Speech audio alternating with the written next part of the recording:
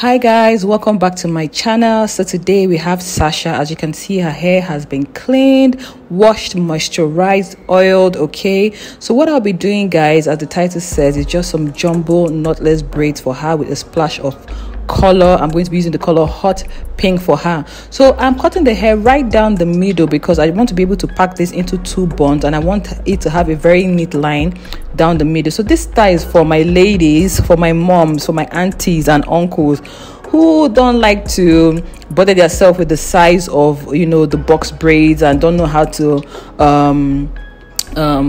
gauge the sizes. Okay, this is a good way for you to do it. So what I'm doing now is just sectioning that part into two. Okay, try and make it as equal as possible.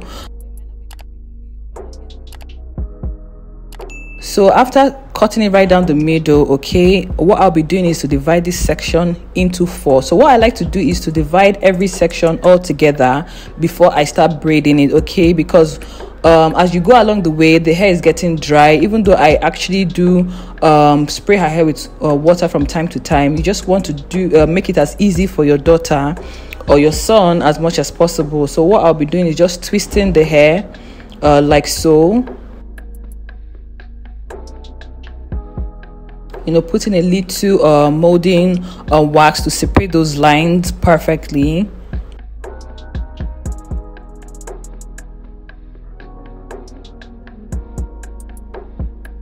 So guys, this is a clear picture of what I'm doing. So I'll just be doing the knotless braid method. You want to do one or two turns of hair and then add the braid on that. If you want a detailed video on how to do knotless braids, I could leave that separately.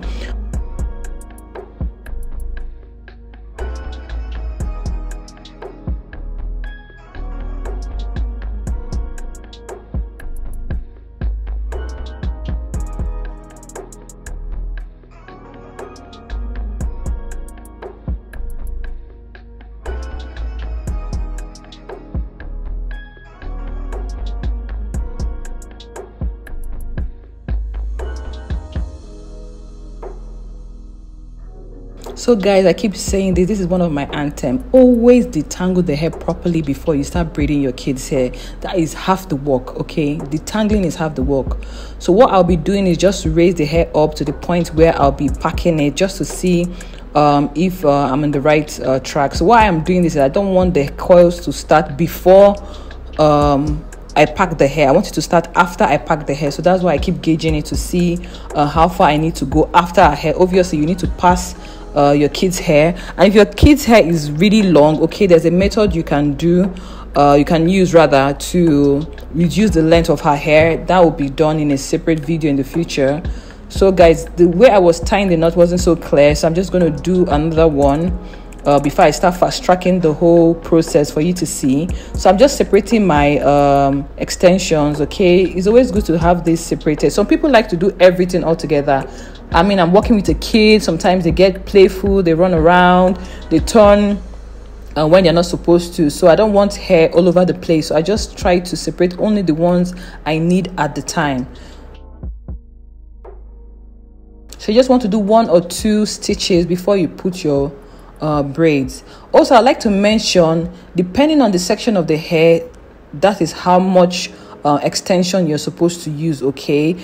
You don't want to use extensions that are too thin and it just looks ridiculous, and you don't want to use extensions that are too big and it just looks like the hair is hanging by a thread. So you just want to get the perfect extension size out. What I usually do is that when I part my child's hair into three, before I start plaiting, how one section looks is how thick the extension should be. I don't know if that makes sense.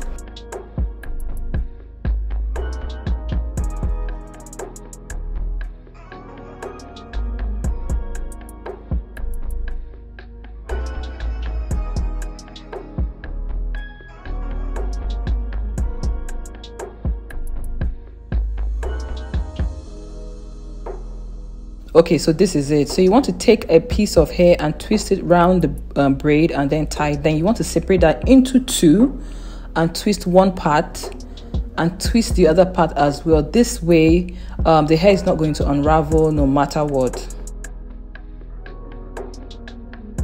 So guys, we are done with this section. We're just going to repeat this for the other section before we go to the other side.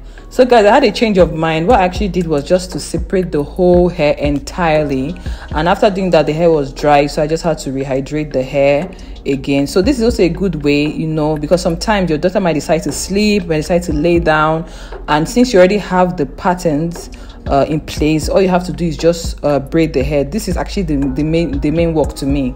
So you can detangle where you need to. You need to put more molding wax where you need to. Just, you know, freestyle as much as you can.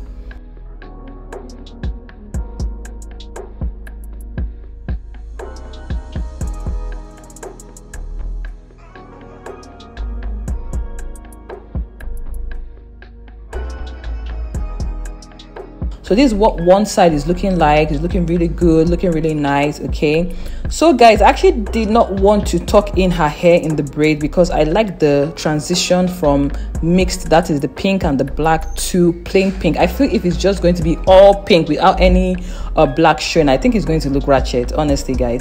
So whenever you're doing a style like this, you want to try and make sure that her hair peeps out as much as possible, just to give that smooth transition, because I mean, this is still a child that you're working with, and just heavy solid color without any mix might just be, I don't know how to explain it, guys. I just feel, to me, I mean, for my own taste, I don't like when I just see uncolored hair on kids without that, you know, natural hair or just that blend showing. I would actually prefer you to use an ombre colored extension, or you mix the color, but just those solid colors, bright solid colors without any I think I'm rambling too much, but you get the point. So I'll be leaving some clips, you know. As I said, whenever I'm making my daughter's hair, she loves to talk. She's very expressive and she likes to have conversations. So I'll just be leaving 1 or 2 clips of the kind of things she says whenever I'm making her hair.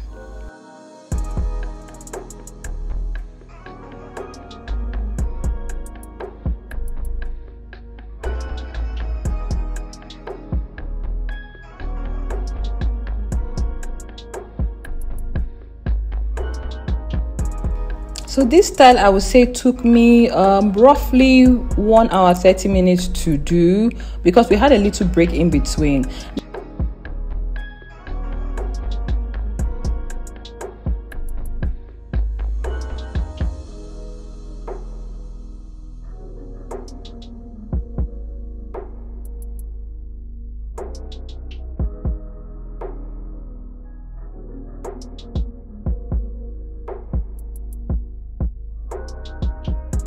So guys, we are the last braid. As you can see, everything is looking juicy. I'm going to be leaving the time method again for you guys to see. Okay, so you just twist it 1 time, separate that into 2, and then twist the 2 sections that you'll be making.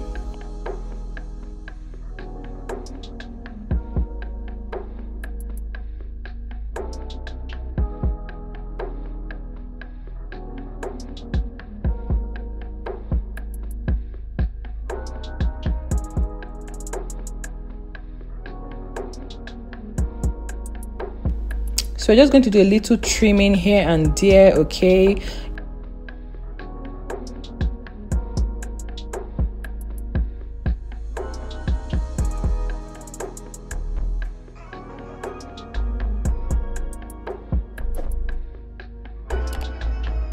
So I'll be using these perm rods. I think that's what they're called. I've had this for a very long time. I think for over 8 years. Yeah. So I wasn't really satisfied with the grip from the holder, so I actually did put some rubber bands that I'll be showing you. So you always want to comb out the extension so that it will be smooth and your coils will look nice. You don't want it to be tangled when you're doing it. Then you just want to wrap that round the perm rods, or you could use flexi rods. I think there's a method they use here in Nigeria where they use thread.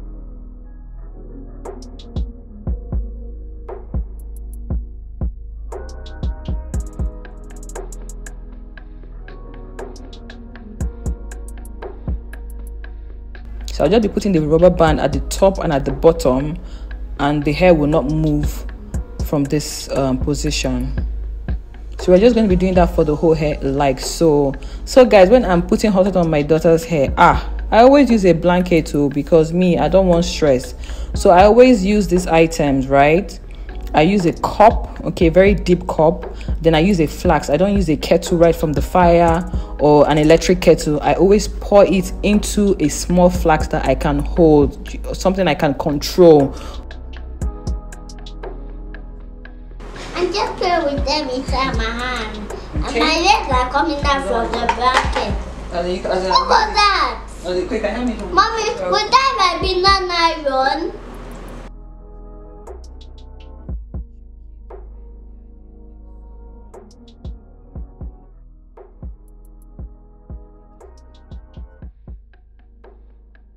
I feel this is a better method because sometimes people already have the water in the cup, and by doing so the cup is already hot, and then when you put it close to your kid's face, it just gets hot and irritating. So as you can see, the cup is very deep, so where the hot water is entering into the cup is still down below, that is not even close to her face. Once the cup is halfway full, I'm going to pour that out before I continue doing the hot water method. I will not allow the cup to get... You didn't touch my hair? No. As you can see, Sasha keep asking me, is he touching me? Baby girl, if he was touching you, go feel him. Like, seriously, girl, you will feel it. Did you touch my hair?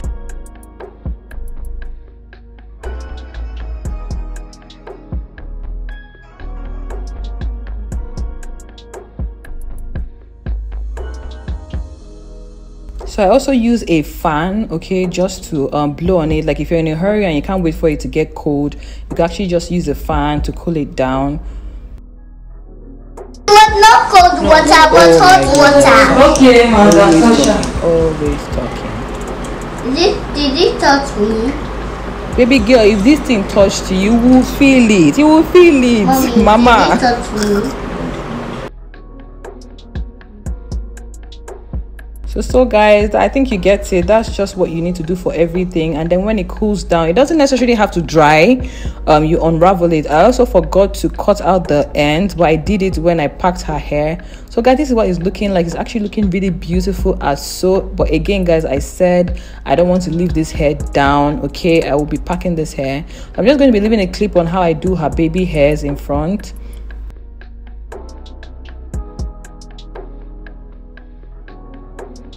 So what I'm doing now is the way you're going to be refreshing this hair every time, you know, she's going out, or every morning per se, especially if you're having when you bathe your kids, the water will go through the front of their hair and wash out all the gel.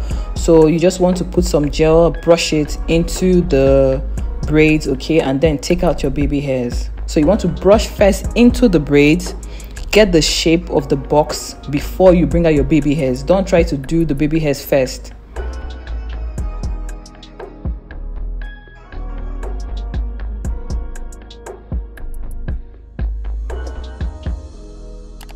So guys, this is what it's looking like. I just want to pack this up for her like so, after which I'll be trimming the end. As I said, I forgot to do that after taking down the perm rods.